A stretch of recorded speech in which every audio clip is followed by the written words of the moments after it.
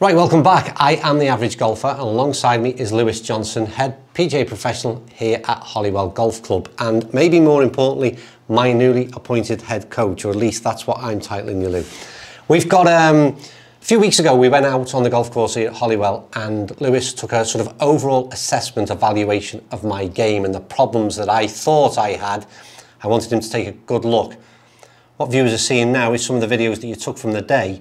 And can you explain what the sort of first phase is, if you like, of what we're going to have a look at? Yeah, so we're going to have a look at your backswing. So based on what you were saying, you've got a two-way miss. Yeah. So we're having a look at that.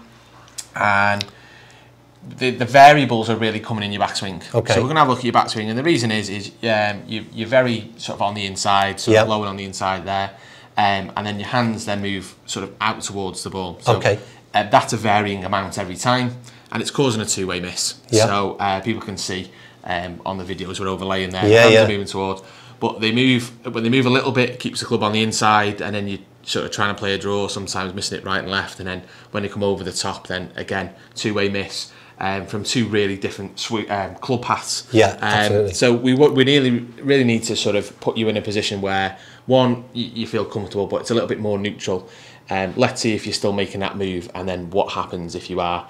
But yeah, let's try and get you in a sort of one backswing position and go from there. All I can say is good luck, Lou. I've been doing this wrong for 35 years, and we're going to try at least an attempt to correct it. So we'll move over to this mat. I'll get that club in my hand, and it's over to you, Lou. So what we're going to do, mate, we're going to get you set up. Yeah. We're going to get you to the top of your backswing, and we're just going to hold it there. And we're just going to explain what's going on, yeah? Okay, so let's just have a bit of a loosener. So for me... Just have a few practice swings, mate. You're fine. Well, I would feel like I'm sort of somewhere like that, is it? Yeah, perfect. So do that again for me and just start. Cool. So what you're going to do there, that's your normal. So it's like low on the inside. Yeah. And then you're going to make that move going this way. Which I've seen as well. You're going to be a bit further with movement, but you're going to make a movement this way. So if you make a little movement this way, your club's going to come down. Yeah. You're going to be on the inside here. Yeah. Club travelling to the right. So people would call that sort of into out, if you like. Okay. If you get to the top here, and you make a big move this way, which we've got some of those videos, you make a big move with the hands that way, then the club's going to come outside then. Yeah. So outside the line and come across almost. So with both of those, you can hit it left and right, different curvatures. So this is what you're struggling with. So what we're going to first do is have a look at how the club should move, very short and very neutral, and get some good feels through the impact area, get you striking the ball properly, and then we're going to build it back up so it doesn't necessarily feel like we're just attacking the faults. What I'm actually trying to do is neutralise everything and make it feel more comfortable for you. Okay. So that's the biggest thing, is I want to give you something that you can actually take away to the golf course. So my address position. Yeah, good setup. So what we're going to do, I'm just going to have a look here. When we take the club back, club parallel with the floor, we want, ideally, the club drawing a line through towards your left pocket here. Yeah, I get that. Does that make sense? Yeah, it does, So people can see that that club is inside the line of the ball. In no way have we sort of taken it out that way. Okay, so you're going to take the club back nice and neutral here. Keep that aiming at that pocket. Yeah, and then as you're going to come through, same thing on this side. Yeah, so gauge your body. Yeah, brilliant. So that's still looking at the left pocket there. All right, okay. Yeah. And you notice how this hasn't broken down. Yeah. There's been no sort of compensation. No, yeah. Okay, so just have a few practice swings with that for me.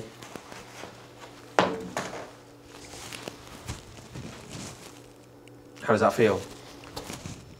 Well, it feels fine. I mean, obviously, it's a slightly controlled alien movement, but in terms of the one thing that I've got, I mean, it should feel more different.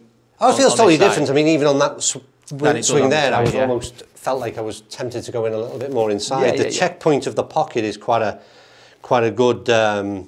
I mean, again, I don't know which camera's perhaps got that, but that seems to be in the right position there. There you go. Perfect. So we hit some. Yeah. Perfect. Every time I lengthen it, you can see me wanting to go a bit more inside. Yeah, and I think this is the key. We could go, all right, that's the position we want to change. Let's just change that. But I think what happens with people is they think that position is going to solve everything. What I'm trying to teach you here is it's going to help the backswing, definitely. But you're going to hit some shots now. and it's going to give you a better feeling, and it's going to create some feedback through impact as well. There's no point really in improving someone's backswing and they make the same sort of, through the hitting area, they make the same move. I'm just going to switch our audio out, sorry. It's generally going to make the generally going to hit a similar shot, isn't it? Okay. Right. So back to there and through to there, and if you want to go a little bit further, then I'm okay with that. We're just going to have a look. We're probably going to hit 3 or 4 of these.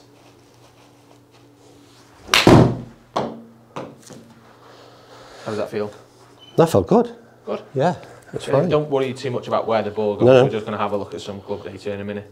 I just think like with any lesson, or when you try and solve these things yourself, which I would do over years, you know, you're making up stuff. What I've got here, the pocket thing is a good checkpoint for me. Yeah. That's what I like. You can stop. It's something to think about. Yeah. But you can stop and sort of double check it, can't you? Yeah, I like that. Good. That seemed a lot better. You can tell that was again. I knew from the follow through it was a lot better where it felt different. That ball was not leaked out to the right.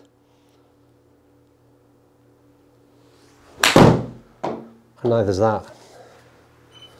Well, it has slightly, maybe a tad. I was getting overconfident. That's okay though. I'm looking at sort of your club path and your swing direction numbers. Yeah. They're pretty neutral, mate. Are they? They're pretty good, yeah. That's what I'm looking for. So the face angle's a little open, but I'm not too worried about that in a minute. Strike's good, position looks better. Right, okay, so a few sort of half swings hit there, but Lewis, you've got all of some data and you're just going to go through it and explain what that means, both good and bad. Yeah, so we've got shot 7 there, absolutely perfect. You know, it's a little short swing, so people can have a look at your speed. Speed's down, but, you know, decent distance. And all we're trying to do is neutralise sort of the swing direction and club path. So on the top row there on the right, you know, as close as we can get it to 0 is nice and neutral, but 2.2 and 1.9 there, nicely from the inside.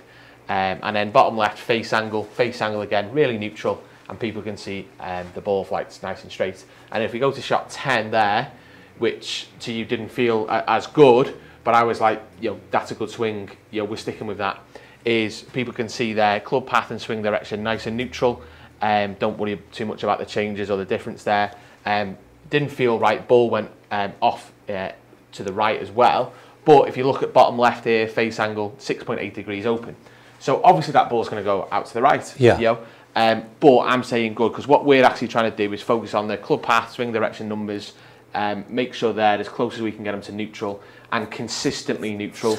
And when you say neutral, you mean either coming in with I suppose we're about to. We see they can go to the left and can go to the right. They can be negative, they can be positive. I'm not bothered. I just want to know what they are and neutralise them, because I don't want too many variables. Okay. And in theory, neutral's straight if face angle is 0 as well. Yeah, yeah. Right? So yeah, in a simplistic way. Yeah. So face angle's irrelevant at the moment. We're just, the ball can go left or right.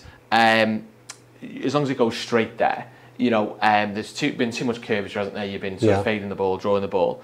I know we're trying to, the purpose of that drill is to neutralise those numbers.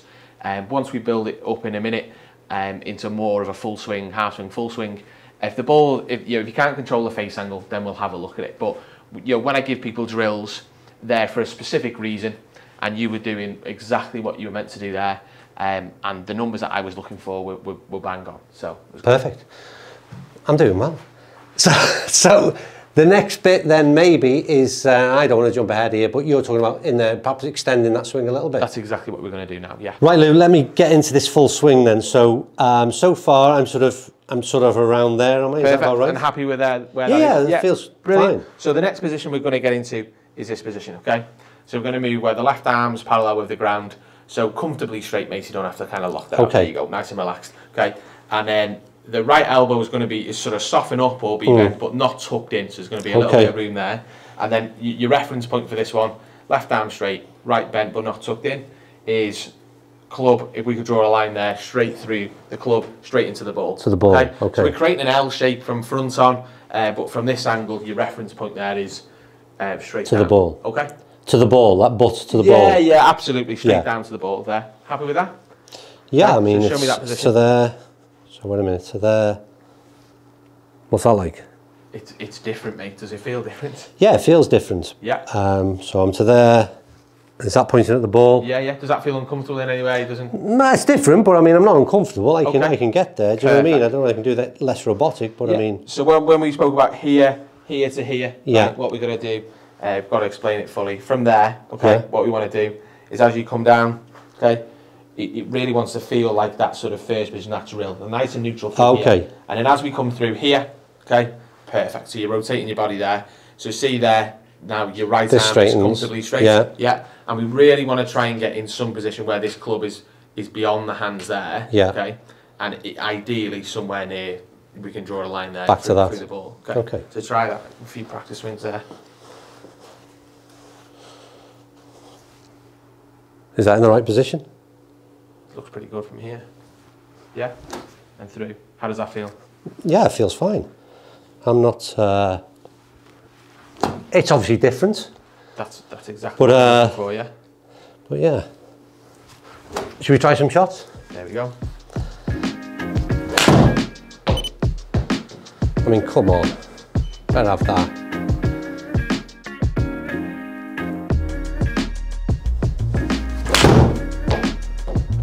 The strike's really solid, isn't it?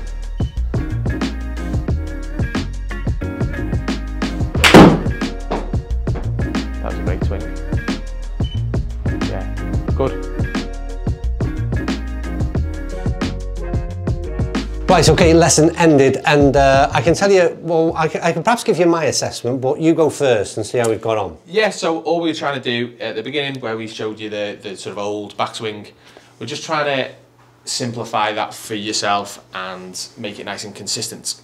So the first part, we just, not only will that help the backswing and get you in a good position on the way back, but that little drill of just hitting shots will also give you good feedback and a feel for what impact should be like. You know, how do we come down into the ball? And you really get a good sort of indication of whether you're doing it right or wrong from a good position.